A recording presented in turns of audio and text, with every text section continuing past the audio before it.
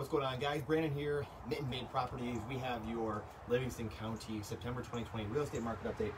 Let's jump right into this. So, as preface for three things, been doing this for 5+ years now, and we have always wanted to give you the most accurate, updated information so that way you can make the best decisions for you and your family. So, Livingston County, September 2020, we have a month in arrears. All the numbers are finally in and finalized.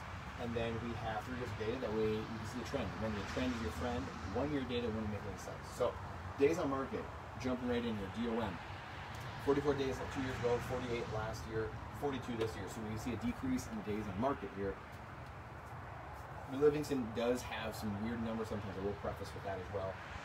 There aren't tons and tons of homes in this market. So this is where you have to take it with a grain of salt a little bit, and you're going to see some numbers that are possibly interesting.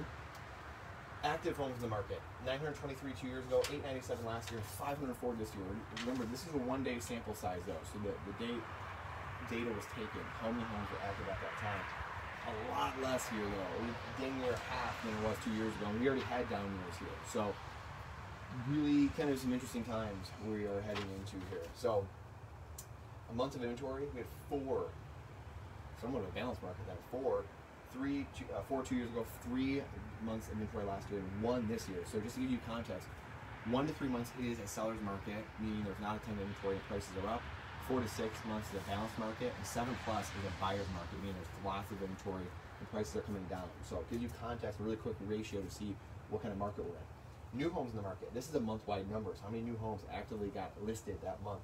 427 2 years ago, 444 last year, and 370 this year. So down a little bit. Don't like to see that. We're going to continue to monitor that, obviously. We're really hemorrhaging homes in this market, so obviously that's why it's a great time to sell your house if you can and get equity out.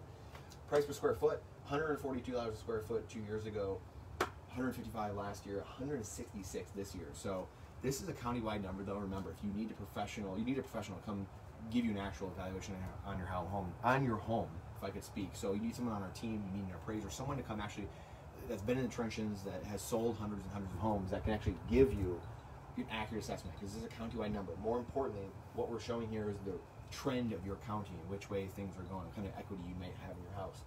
Multiply that by your square footage, you're going to get an approximation on the value of your home. Sold, number of people actually sitting on a closing table signing and closing on a home. 241 2 years ago, 258 last year, and 348 this year. We're seeing this across the board in Metro Detroit. All these homes that were hitting the market in the last few months are all starting to finally kind of close. Not kind of, they all are starting to close, and we've seen this over the last few months, just a bigger glut of homes being sold, and that should probably come back down here as we're seeing across the board lower numbers on the market now going forward, and potential lockdowns coming again. I would imagine that's going to dip again. So got to be nimble, got to be able to adapt. That is the Livingston County market update, guys. Like I said, we appreciate your time, your attention, your energy. If you are on the podcast, go to @Made Properties on Facebook or YouTube. Please check us out there. If you need someone to give you a valuation of your home, please let us know and reach out to us. And again, our time, our attention is the most important asset we have, along with your mind. That's what we're doing here, is sharpening our mind. So those 2 things, time and your mind. Take care of them, feed them every day. We'll see you guys in the next one.